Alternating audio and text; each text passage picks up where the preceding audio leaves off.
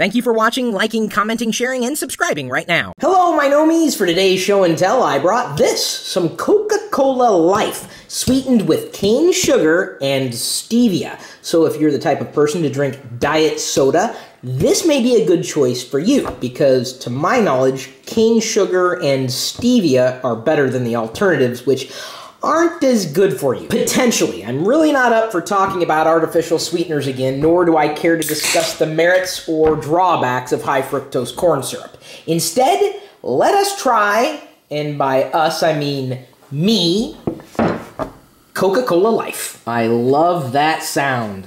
Does that mean I'm into ASMR stuff? It smells a lot like cola. Not diet cola, not regular cola, just cola. Tastes sweet just like the average cola, but then you have the sweetener aftertaste, and it's definitely there. Not as pronounced as other diet drinks that I've had with artificial sweeteners, and I'm not sure if this is a full-on natural alternative to sugar sweetener or not, but it does note stevia leaf extract as one of the sweeteners in Coca-Cola Life. Let me put it to you this way. I like the flavor enough to want to finish the entire can, which contains 90 calories. Not bad.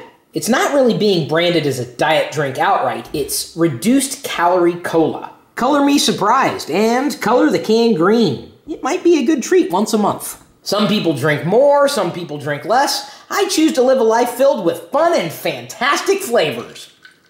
And if you were curious, to my palate, it tastes more like a classic cola as opposed to a reduced calorie cola.